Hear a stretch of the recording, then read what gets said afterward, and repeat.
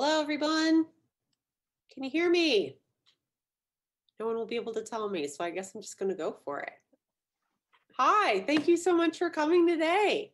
My name is Erin Williams. I'm the Executive Director of the Muncie Arts and Culture Council, and Ply Space is a program of the Muncie Arts and Culture Council, and we are so excited this fall to have been able to host Natan Diacon Furtado. He has been a fantastic resident and has been working with the Ball State University School of Art Foundations Department throughout this fall and doing this fantastic project called Our Patterns. So tonight he is going to talk a little bit about his work. Since we couldn't do the traditional artist talk and have Natan in one of the rooms at Ball State, we are doing our very first virtual experience. So we're excited to try this too. So good luck to all of us. So tonight what we're going to be doing is let Natan speak a little bit. He's going to show us a video. And then afterward, we're going to have a question and answer session. So if you're interested in participating in the question and answer session, all you need to do is type your questions into the question and answer box at the bottom of Zoom. If you're watching from Zoom, if you're not watching from Zoom, I'm sorry, you can't participate in our question and answer session, but hopefully you will get your questions answered because we have a number of prepared questions as well. So we should be able to get everything covered. If you do have other questions that pop up and you're really excited about Natan's work, feel free to pop over to our website at www.plyspace.org. If you go to residents, you will see Natan right there on our residents page. So I guess with that, we will get the party started. It's 6:04. So let's see what happens. So if anybody has any questions, anything crazy is going on your end, I guess call me and I'll be here. And in the meantime, here's Natan. So I'm going to pass it over to you. Wow. Thanks, Erin. Thanks, Rachel. I'm just so happy to be here. I think it's super cool that, you know, even throughout all these various crises, we're getting to do this and come together. And I think it's really nice that we figured out a way to do this that kind of vibes with how the whole project has unfolded. You know, I think we've really figured out a cool way with our collaborative projects here with Ply Space and Ball State to create sort of a community that is initiated online and is happening online, but the energy sort of manifests out into the real world. And I think, you know, I hope the video shows a little bit of that thought process, and I hope we can talk a little bit more about that. And I would be remiss in saying that, you know, the Our Patterns Muncie project that I've been working on collaboratively with students and faculty at the Ball State School of Art isn't over yet. Of course, you can go on the Instagram and see our amazing digital community quilt and scroll through the feed of that quilt and click in on every quilt tile and see the patterns and see the thought behind the patterns and see all of the students' written comments. But we're also going to be projecting the quilts in their entirety, not just at Ply Space, next Thursday. I don't know what date that is. It's like the 5th, I think.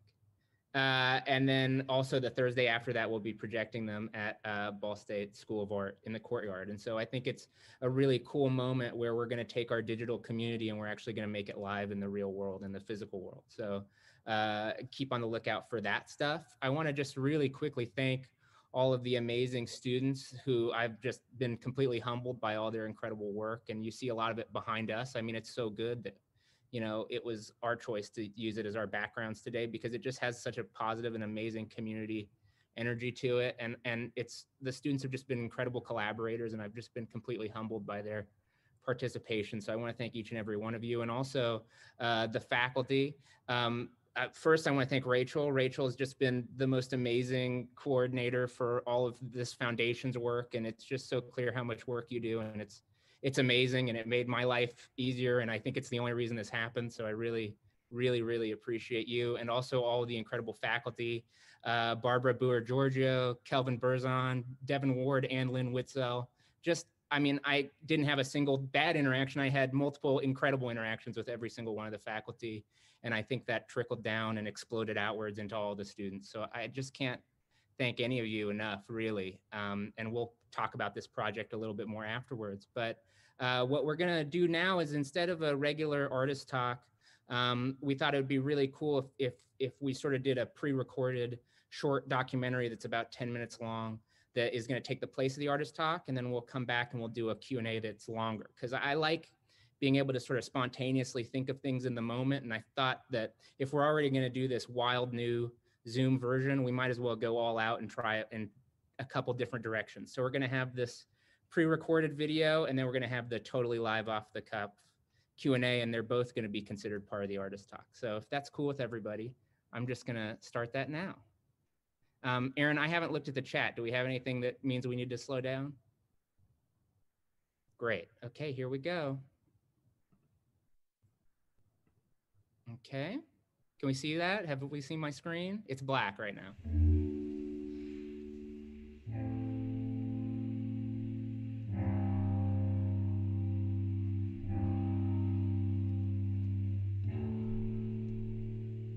At the heart of my practice, I'm a collaborative artist and designer.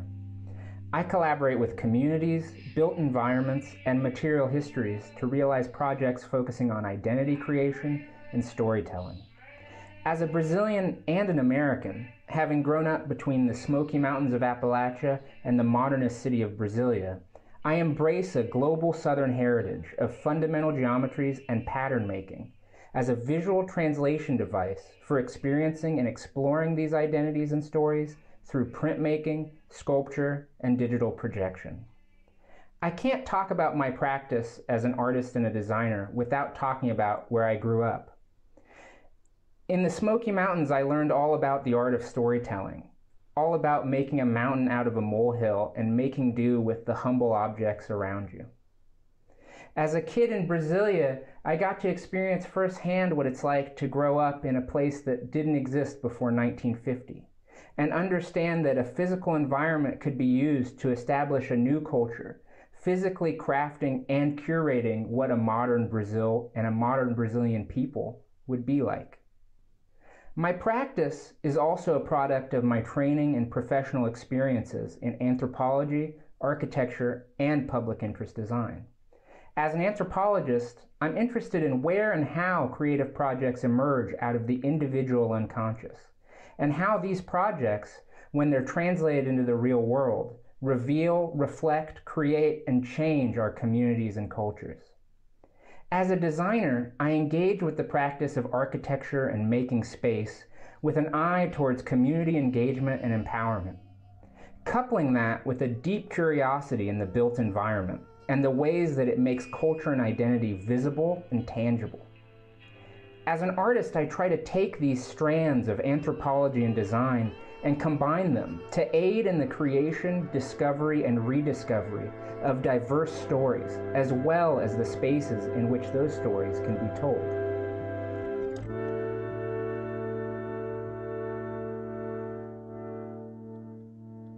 My series of collaborative projects, called Our Patterns, comes from a desire to apply some of the methods of anthropological fieldwork to my art, as a way of exploring further within myself and the communities I'm a part of and engage with.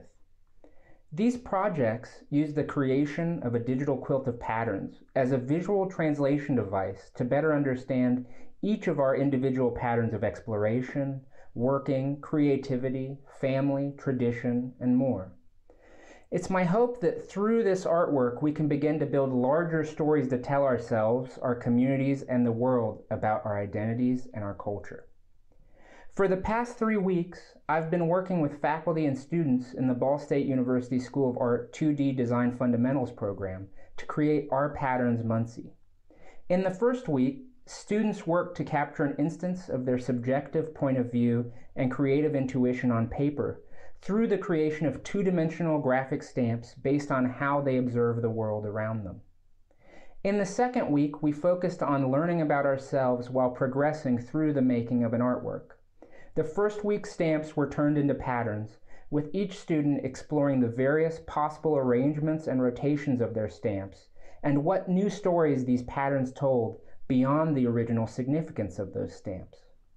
For the final week, students were asked to lay claim to all of the conscious and unconscious work they have been doing in the creation of a final pattern piece for inclusion in the digital quilt.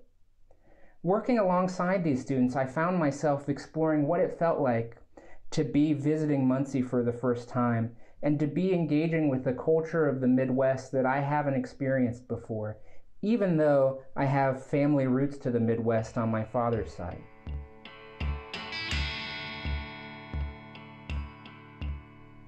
Keeping a visual diary is at the core of my art. It's a practice of recording my day-to-day existence that, in the recording, becomes a practice of opening myself up to the world each and every day.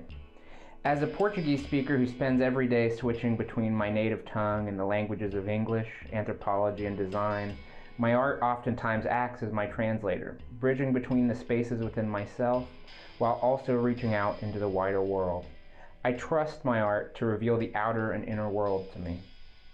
This trust lets me engage with my artistic process like it's a simple tool, a small set of shapes, rhythms, and rotations that, in their infinite possibilities for combination, act as a vessel for identity creation and storytelling.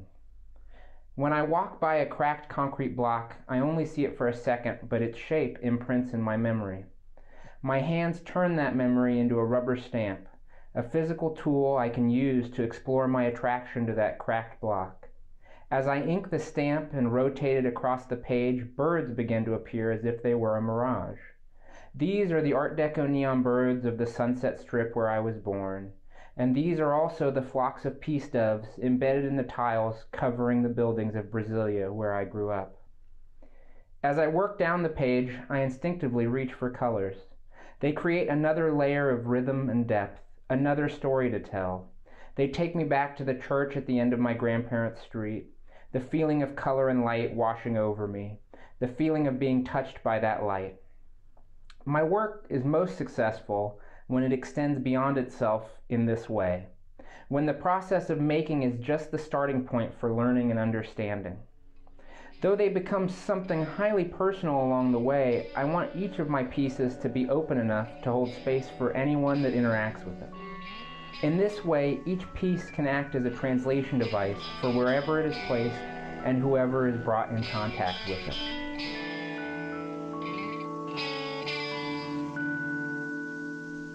If our patterns is a collaboration with the anthropologist inside of me, then my sculptural work is a collaboration with my inner designer and architect, where I engage with pattern making as a spatial practice that can aid in the creation, discovery, and rediscovery of diverse stories, as well as the spaces in which those stories can be told. These infinity patterns are pop-up sculptures derived from manipulated sheets of my hand-printed patterns that each draw from my diaristic practice of daily stamp making. I craft these pieces so that they utilize light, shadow, geometry, and color to release their patterns from the confines of the page, engaging in a form of visual code switching, which I think of as a way for both the artwork and myself to gain strength through ephemerality. It's this ephemeral quality that makes each of these pieces place-specific, resulting in a constant and infinite collaboration with nature and the built environment. This constant flux comments on the code switching across multiple registers that has been a constant factor of my life as a globally Southern person of color. And it gives that switching pride of place as the locus point for my need and ability for translation, both within and outside of myself. I engage with this visual code switching as a bridge and translation device for further exploring issues of culture and identity between myself and the many communities I exist within. When working away from home, as I've been doing as the Fall 2020 PlySpace Resident Fellow, these infinity patterns allow me to start a conversation between myself and a new community. They allow me a way in.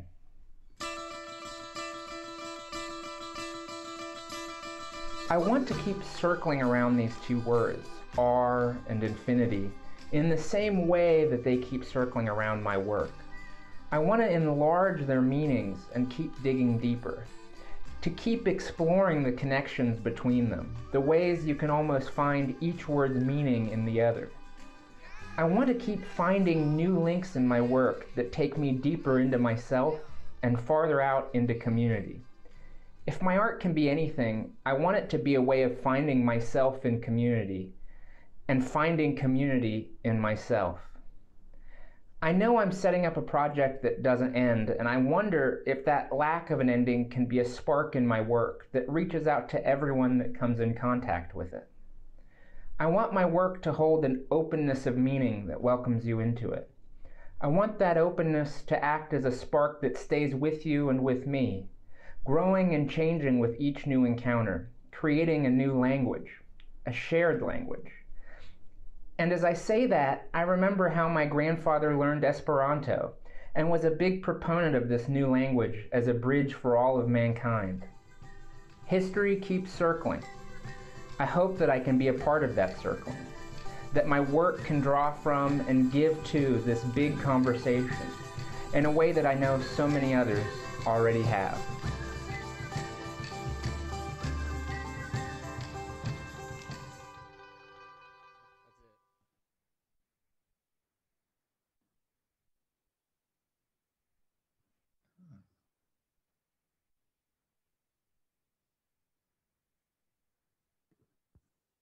And there you go. So that's that. Do we have, so now we're going to go into a Q&A section. And if you all have any questions, feel free to throw them into the Q&A box there, and Aaron will be keeping an eye on that. I also need to really quickly, because we were talking about our patterns of Muncie at the beginning, I didn't get to say my deep and immense thanks to Aaron, because the PlySpace Fellowship and the whole residency has just been completely incredible. And, even in a time of all these pandemics, to be able to have this space and this amazing energy all around me, to be able to create all this work and to be able to, channel that out into all the students has just been completely wonderful. So thank you, Aaron. You're welcome. It was really a pleasure. And we're not done with you yet. So Yeah, I'm still don't get to fly away tomorrow. We're still working on some things. So I guess to get started, I need to pull up my little question list here. I was wondering if you can talk a little bit more about your engagement with the Midwest, and how has that influence of you being in Muncie? How has that influenced your work since you've been at PlySpace? Has it been a big influence? I know you're a world traveler, you've lived all over. How does this really set, it does, or does it? Does Muncie set anything apart for you in your work? That's a good question. I think that I've said to multiple people that, it's funny you say that I've traveled a lot, but I've said to multiple people that this is probably the most culture shock I've gotten in terms of being anywhere. I think that that's not a bad thing. It's been really kind of an amazing experience. As I said in the video, my father's family is from here. My father's from the Midwest as well. And I thought having that connection that I would be sort of prepared for it, even. And I'm sure I'm not getting the full experience because of a pandemic, but there's a sort of matter of factness that is really opening. And I think, if one was being derogatory, you'd call that a plainness, but there's real beauty in that. And for somebody like myself, who's really interested in the complexity that you can find with just keep tugging at simplicity, I find that sort of matter of factness, not just in the people and in the culture, but in the geography and the landscape and the architecture, really fascinating, right? And so I think that's one of the big reasons why a lot of the work that I did personally as part of the Our Patterns Muncie stamps with the students on my end were a lot about how this plainness, this sort of squareness, this sort of classic modernist square make-do architecture that is so prevalent here, you experience it as a human as so much more than that, right? You experience all of its angles and its facets, and it makes you really tune into your own point of view. And so I think, to answer your question succinctly, which I have failed in doing, the biggest thing is just this beautiful sort of almost divine plainness, right? Rachel, do you want to take a question? Yeah, I want to respond to that question. Yeah, I kind of keep going with an off-the-cuff one, even though I sent you the previous questions. But I mean, I guess as you're talking, there's such an importance of place. So, I mean, this is kind of a two-part that the two parts might not connect very easily. But one was I was sort of thinking about you talking about these two places that are very important to your childhood upbringing. And I was kind of curious as to when you really became aware of some of that language or that visual language that you're using. I mean, was that always a part of it? Is that something you're kind of reflecting back on? Mm-hmm. And my second part of that question would be also about abstraction in storytelling. So you're talking a lot about telling stories about place, but there is a lot of abstraction from what you're actually observing. Yeah. So I'm kind of curious as to how you see that, or how we would understand those stories. Sure. Yeah. That's two great questions. To answer the first one, I think, I say it a little bit in the video, but I can be more specific here, which is that growing up in Brasilia, which was literally a city that didn't exist before, 1951. And my mother's family moved there to build it, to help build it. So the family, as a lineage, was there at the onset and is at the creation of this, not just this city, but this new culture, Brazilian culture for the future. And if you go to Brasilia, you'll notice that almost every single piece of architecture has patterns either tiled or stamped into concrete work. And that was a way of creating a whole new visual language for the city, right? It was like, and modernism, a lot more in Brazil and South American, Central American countries than the US, modernism was really seen as this way of sort of moving past imperialism. The US didn't really use it that way, but so in Brazil, modernist architecture in Brasilia as an entirely modernist city was entirely about this like moving past a whole era of imperialism and then creating a new. And so for me, I think these patterns and this abstraction, like you're talking about, just to get to the second question, have always been tied up in that.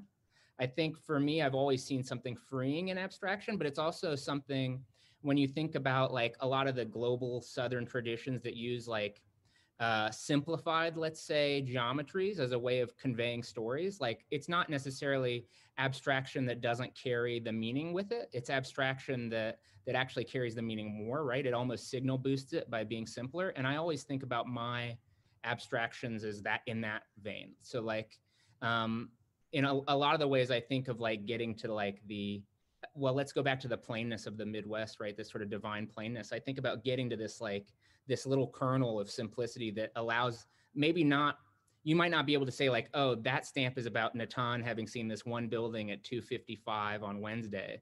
But this sort of feeling of openness and plainness and of like encountering this mass that turns into a diagonal, that comes through, I think, as sort of like a energy. So yeah, if that answers your question. Yeah, I mean, it also made me think a lot about confidence and your confidence that I think comes through in the way that you work, and also intuition. So I guess that's something that, as I've been watching you work, I mean, it's been really awesome to attend the live Instagram sessions and just kind of chill out and watch you working on your process. But in that, there's a lot of, you have a very open, intuitive process. So at what point do you kind of judge failure or success working in that kind of open way? Thank you. I really love that question because, and I'm going to give an answer that is not in any way a cop-out. I want you to know that. But I really don't think I even have a framework for judging that. And I would almost push back on that question and say, like, I don't even think it's up to me to judge whether it fails or it succeeds. Like, the way I'm working is really just about how it feels internally to me, but it's not about failure or success. It's about calmness or like, you need to keep going. So like, oftentimes when I'm working on something, I'll know when to finish because I'll just get this sort of like calm sense within me. And that's a lot ties into the whole intuitive practice thing. It's just sort of like my entire body just says like, it's all good, no problem. Or like, I'll feel a sort of tugging that moves it in a direction, whether that's a change in material or that's like adding a gesture or something. But I don't think that there's a thought about failure or success. And I actually really like the concept that that's on the person who's interacting with the piece at whatever time they interact with it. Like, I don't need the piece to be a failure or a success globally. I want it to be a failure or a success like locally at each person's mind. Yeah, I mean, I know we sort of talked about in the video that one moment where you have like that fourth stamp where I'm like, is he gonna go for it? It's like it's running out of ink, and I'm like, and I think that's like actually a moment that really to me reveals a lot about your practice, that kind of willingness to just go for it, and that fear that I have that there's not going to be enough ink, but the beauty that kind of came from that, and you're confident. That's I guess what I mean by the confidence that I see in the work.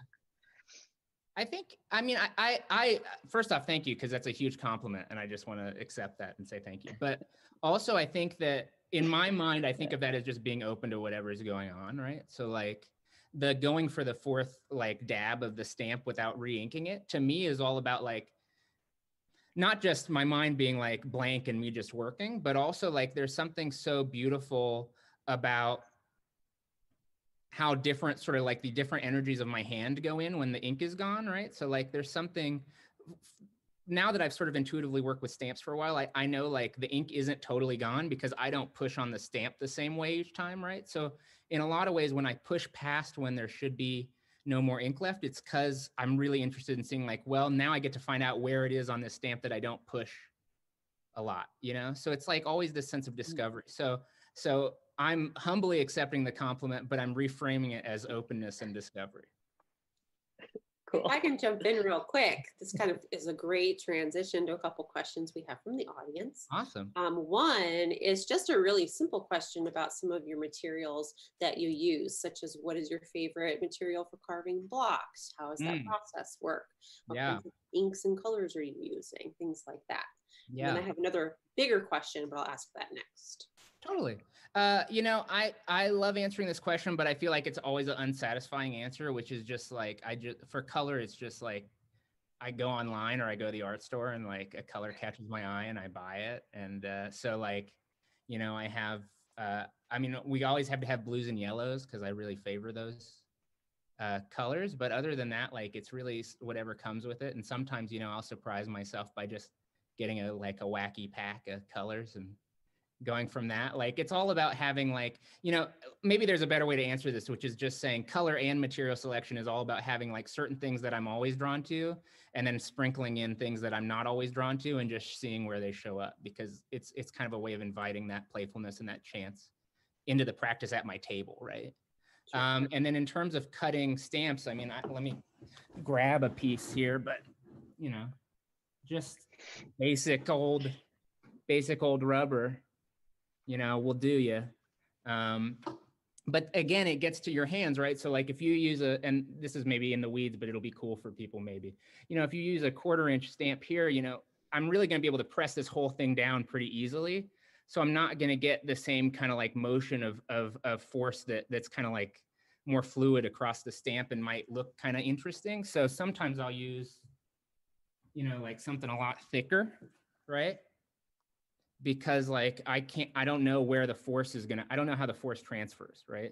So that's kind of a fun way to put chance into it too, is like, I just don't know. So again, it's all about just having some things you're used to and some things you're not used to. Yeah, that's interesting. I didn't think about it that way, but just giving yourself a chance to kind of either make a mistake or just make a happy accident is really part of the process. Exactly. I have a longer question. I'm going to read it. It is from Greg, and it says, so we're going to get meta here. It's going to get deep. It says, you talked a bit about your relationship between your diary practice and your work, and we heard a fair amount about the way that your infinity patterns are interacting with space and place. How do your patterns interact and emerge from you out of time? How do your patterns interact and emerge for you out of time? Do you see yourself structuring your days and your work in analogous patterns? Do you perceive yourself as operating within patterns on a broader time scale or exerting your own patterns on time? So taking us off the paper, now we're getting into space and time. So first off, I have to say hi to Greg, because Greg is literally my oldest friend. Well, he is getting good. So what's up, Greg? Great question. Yeah, no, exactly. I think I even say it as it's not a public piece of a document you can download, but in the intro PDF for the class for our Patterns Muncie, I think I said, you know, one of the goals of this project is that through these visual patterns, we'll also get to dig into each of our own patterns of sort of like existence, our patterns of communing, our patterns of working, faith, all these different patterns that make up our day to day. And so like, I'm really conscious about all of these sort of like building blocks that form, you know, patterns to our life. And I would say that, how do I say this? I think that the patterns kind of swirl around a lot of the time, right? So like, I'll go through days where I won't actually make work out of any stamps, but a lot of stamps will show up, you know, and I'll keep track of them, and and then I'll go back and sort of assess what I've done over the course of a couple days. And that's when work or ideas will start to come. So there's always this pattern. It's sort of cyclical in my practice and in my life where it's almost like thinking about sort of like primary material and then like the secondary actually working with that material. Like I'll have days or weeks where I'm actually just sort of collecting primary material, like literally just letting these stamps come out. And then I might go a month just working with one stamp, right? So there's this sort of cyclical nature to it. So yeah, thanks, Greg.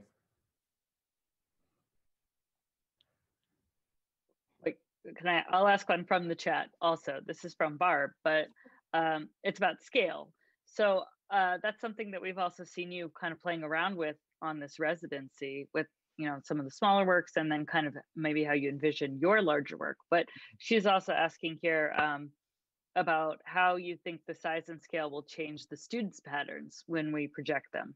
Yeah, we were talking about this a little bit in some of the classes on Zoom. You know, I think it changes everything. I think in a really good way, it's a singular experience to what we have now, I think, to like with this digital to physical divide, to be able to like meet your art for the first time in reality, you know? And so I think that it's not just the scale, but it's the actual physical, even though it's light, there's a physical nature to it when we're projecting it that I think a lot of students, and I personally don't think I'm like fully prepared for. I think it's going to be quite emotional. So I really think that changes everything, because I think not just because you're experiencing it as a big projected pattern, but because all of the intentions and the thoughts and the creative energy that you've put into your piece, all of a sudden they're real, and the light sort of is emitting it. You know, it's hitting this wall, but it's not just ending at the wall, it's like shining back on you. So it's really, I think it's a whole new ball game, and I'm super excited to be there when it happens. It almost takes it to a sculptural realm in a way, because it's interacting with your space around you instead of just in front of your screen. Oh, 100%. And that's why, you know, I think I might just jump to a question that I saw in your all's amazing prepared questions list to just answer this, which is to say that's what I love about the fact that we're going to be doing 2 different projections plus the online Instagram feed of this thing, is they're really 3 totally different works in a lot of ways, right? They're going to be, the original work is the feed, but I love the fact that we can remix and reuse our art to create these completely different things. And they're going to be light sculptures. Yeah. Yeah. I have another question here from the Q&A. This is from Devin Ward. Hey, Devin. And he says, hello. He was one of your faculty that you worked with up at Ball State. So we're really happy that he was able to participate in this project. And he's curious about your larger scale patterns, since they take a lot of time. He says potentially hours and hours of repetitive action. Does this process lead to something like meditative or ruminative practice for you? And how does this practice differ from other aspects of your practice? That's a great question.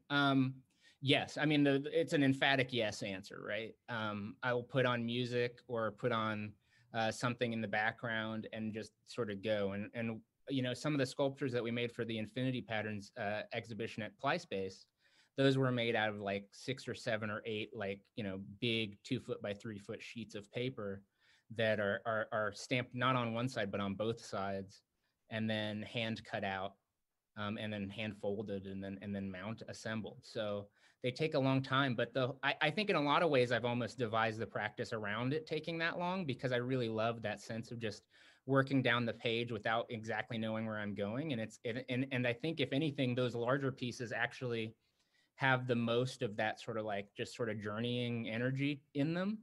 And oftentimes that's when I have thoughts about like what the shapes of the sculptural pieces will be, right? So in a lot of times, as I'm saying, there's this sort of cyclical nature of like, first the primary material shows up and then the actual work show up, and how to make them. A lot of times it's in the actual stamping that I will think like, oh, this would be really cool if we assembled it this way, or this will be really cool if we assembled it this way. And also, as I said in the video, you know, there's something amazing about getting into a stamp and trying a different rotation or doing a different pattern, and then all of a sudden in the negative space, something totally new shows up, right? And a lot of the times that'll trigger memories, and I'll get to like reminisce, or I'll get to think about like, or, you know, in the example in the video is I have this stamp that the first time I used it, I realized it was both this sort of desert bird and it was the doves that are always on the tiles in Brasilia.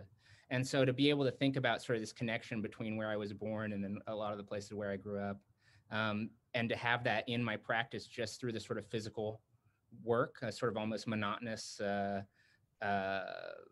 work is really amazing. So yeah, exactly. It's like that.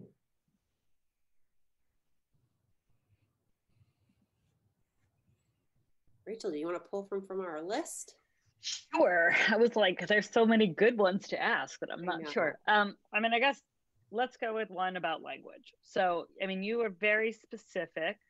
You're very specific in the language that you use. You talk in the video about working with these different languages that include both English, Portuguese, but also languages of design. It was also something that was really important to you in developing this work with the students. So I'd just like to hear a little bit more about how you see that role of language for you, and also where you see that for young artists and designers as well. Yeah, sure. Well, let's break it down. I'll go from like the most basic, but maybe the largest reaching answer, and then we'll go tighter.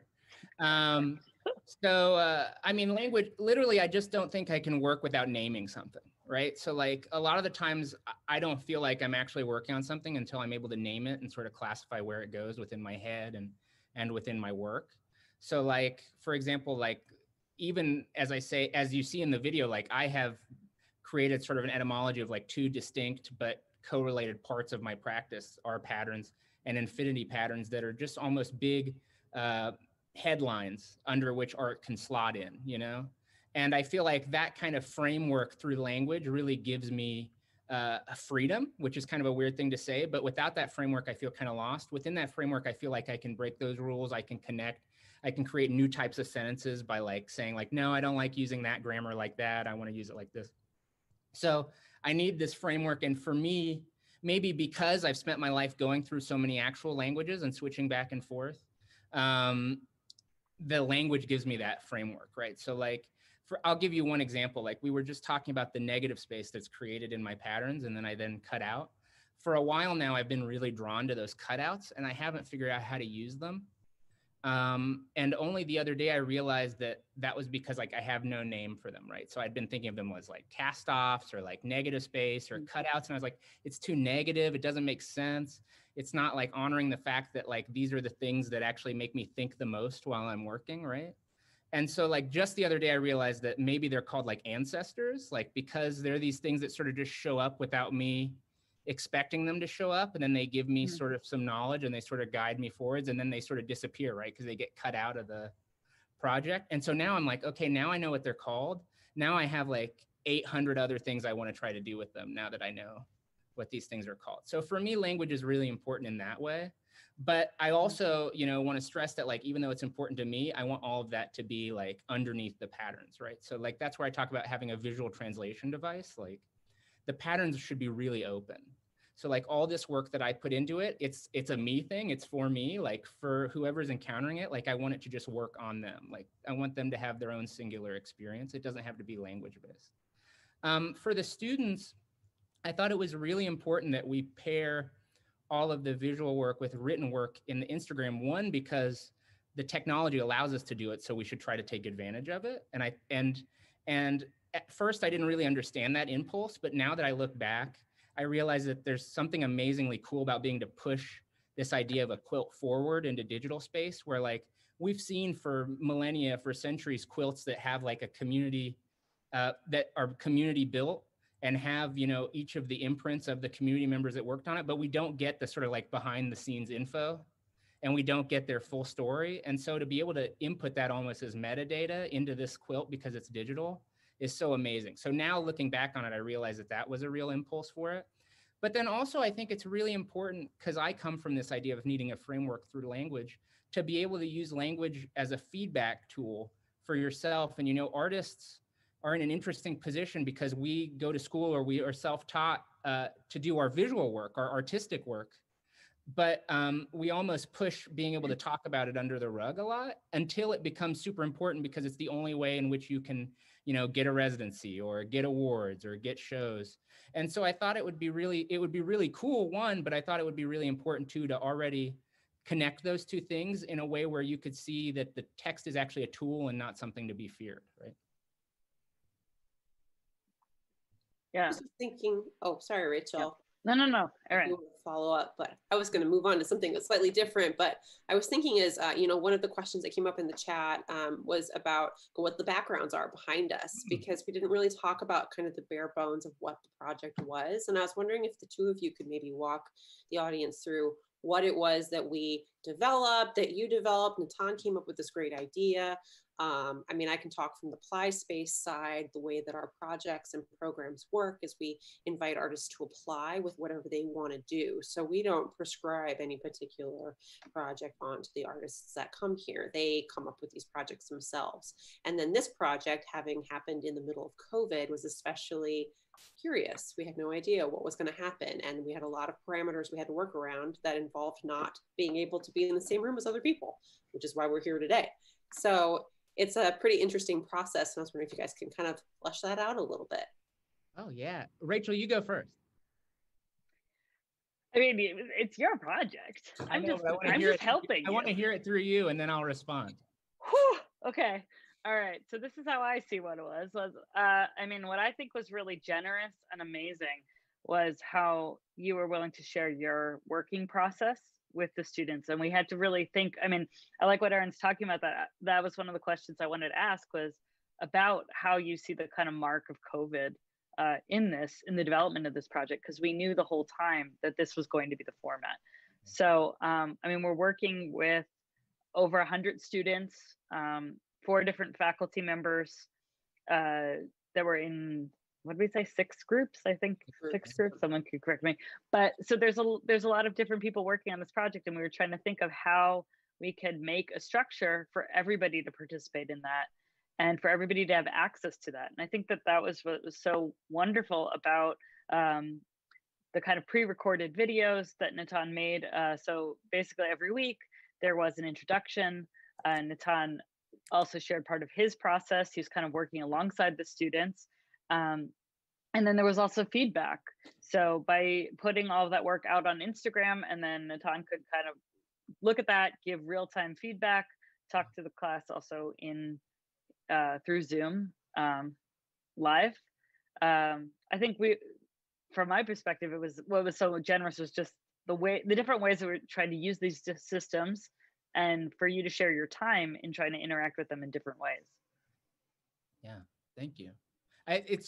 Thank you for going first, because it brought up something that I wouldn't have thought about otherwise. And so I really appreciate it, which is, all of this whole conversation for this whole project first came out of just our discussion, I think maybe in my interview, about how how I think of digital technology as like, it's a tool to be used, and like whether we use it the right way per whoever made the technology or not, like we can do something cool if we just figure out what tool allows us to do the thing we want to do. And so like, I think that's really what this project comes down to. Just to break it out into super easy, for anybody who hasn't visited it yet, Our Patterns Muncie is at @ourpatterns_Muncie on Instagram. It's our 3-week collaborative quilt making program online, where each student started with making stamps that sort of reflected their own personal POV. And when I say point of view, I don't mean like what they actually see. I mean sort of a point of view of like how you yourself understand your world, right? So, Erin, that's misspelled. I'm sorry. Oh, I really monk you. That's rough. Sorry, everybody. So, it's late at night for me, apparently. So we, it started with that, and then we went through 3 incredible weeks of turning those stamps into these full patterns that not only brought out more of what each student was consciously thinking as an artist, but also brought in what was sort of unconsciously being processed through each student. So like, and that was a big part of what was great about the written assignments, which you can see in each Instagram post, is students were able to talk about, I was working on this, and then all of a sudden I realized that like, this was how I was feeling about this current COVID situation. And so I went in this direction. And it's like, in a lot of ways, it's just a sounding board. Like I wanted a project that was just a big sounding board that allowed us to come together as a community, even during this time when we can't physically be there, right? And that's where the idea of these final presentations in reality and the projections came out, because I always wanted there to be this sort of big physical, emotional core to this thing. And even if you can't physically be there, that this thing exists in reality. So that's where that comes from. So, I think as we've maybe given away now, all of our backgrounds are different patterns that students made over the course of the 3 weeks. So you can just see how amazingly varied they are. But I think you can also see how united they are as a community. And that's through color, that's through concerns that you can read through the text. And it's through different, just through emotion. So I think it's a really healthy, diverse overview of a really cool community, and I feel like I've been recently in the last couple of days, because I've been trying to wrap my head around this project a little bit more. I've been thinking about this as an intentional community in the way that sort of like communes were, I think we all got to, for 3 weeks, really see what it's like to like intentionally participate in a larger project. And now I'm really excited to see how far down the road that reverberates. Yeah, I mean, and you talk a lot about collaboration, and I think a really important part here is, I mean, there was a lot of collaboration between the three of us in the beginning, but then also with all the students and with all the faculty. I mean, this wasn't prescribed to anybody. It's really the contributions of everybody coming together to make this sort of collective work that I really liked when you described it as like, this is the real work. It's the whole, the quilt, the community experience. Mm-hmm. Yeah, and I want to clarify that, because the whole work is that entire page, right? It's not just the quilt that you can scroll through for the first 100 posts. It's also the it has 2 weeks of preparatory work on the Instagram. It has all of our videos, and it also has student comments back and forth between each other. So, I mean, the whole thing, the community itself is the work. Yeah, one thing I really loved watching it evolve when it started, I remember like the first 3 posts, we were like, ooh, there's 3. And then there was 6. Oh, there's 6, and you're watching this thing grow really organically, but you have no idea what's coming next. Yeah. And so it's especially interesting now to look through it and knowing that all of these images are different sets by different students. You can see this language that progresses across the whole pattern as students are developing different tools and different ideas about how to work with these patterns. But then as they change from student to student, you can kind of see it sometimes, but sometimes you can't. And I found that really fascinating, how diverse they were, but they were also integrated together. So it was a fascinating thing for me to watch from the outside. Yeah.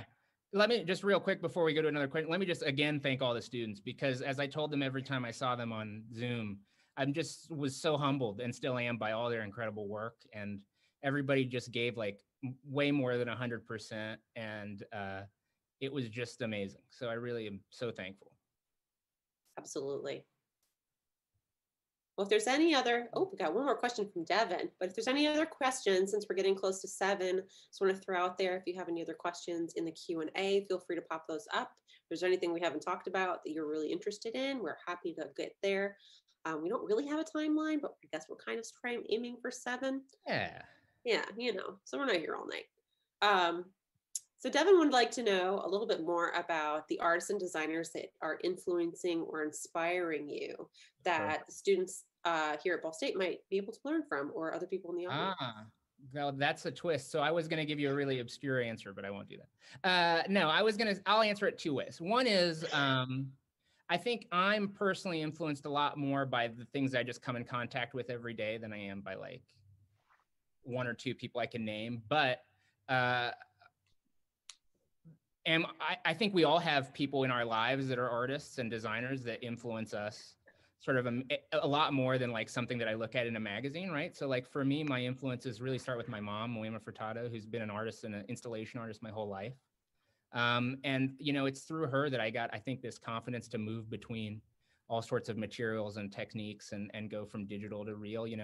I remember there would be 1 year growing up where like 1 month we'd be making 100 latex sculptures, and the next month my mom would be carving a marble sculpture. So like, and then there'd be drawings, and then it'd go back to painting. And during the coronavirus, it went back to 40 different paintings. And then right now she sent me a photo, and she's encasing gold painted cow bones in wax. So like, I really thank you, my mom. She's so cool. Just publicly thank you, because I think that's the key influence, and I think everybody has that if they reach into it. And, to keep going, my father, just an amazing historian and amazing writer.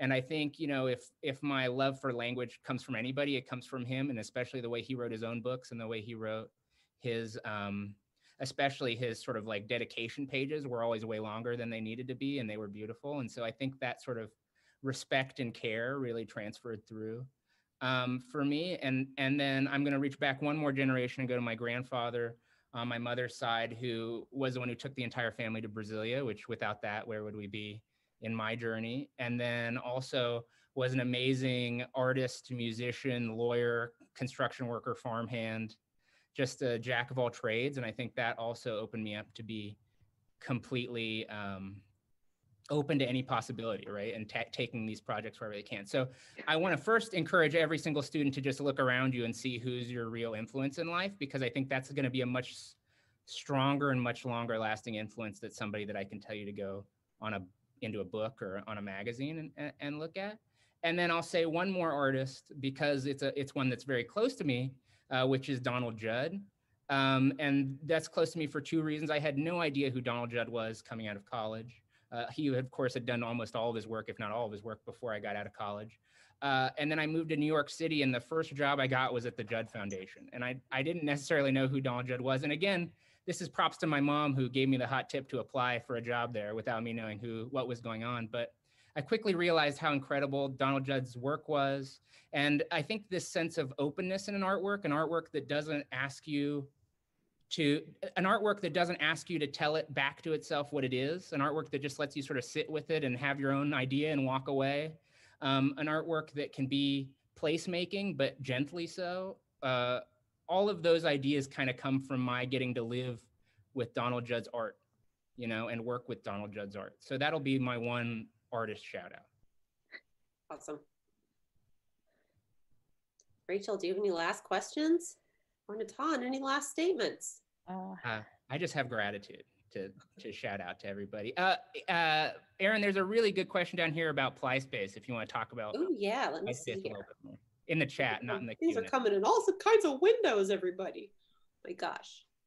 It's not a question so much as somebody clarifying, but maybe you can talk a little bit about PlySpace. So it says, for the folks not familiar with PlySpace, it's an artist in residence program sponsored by the Muncie Arts and Culture Council in Muncie, and which is a home to Ball State University and the wonderful School of Art. So PlySpace actually is in the middle of doing its call for the summer's term for 2020. What's next year? 2021? I don't even know anymore. Right. So we have an open call. It closes on 11:59 p.m. Eastern Standard Time on November 1st. So anybody watching that's interested in applying to participate in this program, you're welcome to apply. The program we're excited about it because it's funded in part by the National Endowment for the Arts, who gave us this opportunity initially to create a residency that had like a monetary stipend for artists to come to Muncie to do work, rather than asking artists to pay or asking artists to give up parts of their lives in order to do this. We really recognize, being a group of artists that started the program, how important it is for artists to be compensated for the things that they do. And we also really, being in a small town, relatively small town in a relatively isolated place, we have Indianapolis, we've got Fort Wayne, we've got places that are nearby, but you still have to try to get there, so having artists come to Muncie specifically to work in the community, I think is a really special thing. So everybody, who has been at PlySpace in the last 3 years since we started has been super diverse and super interesting. I mean, no one has come to do the same project twice. And the thing I love the most about it is that when people apply, I have no clue what I'm going to be looking at. I mean, it is so crazy how diverse and interesting the applications are.